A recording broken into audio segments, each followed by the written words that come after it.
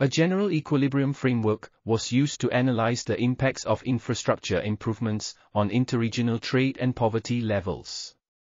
In the short term, the model showed that improved transportation costs would lead to increased interregional trade volumes in both directions.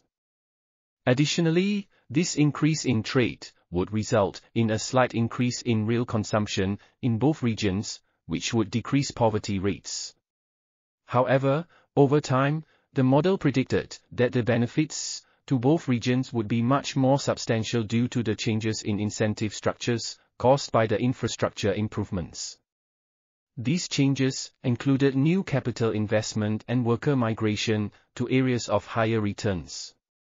As a result, the model found that the benefits of the infrastructure improvements were shared between both regions, resulting in decreased poverty levels in both.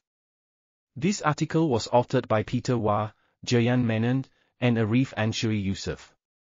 We are RTCLTV, links in the description below.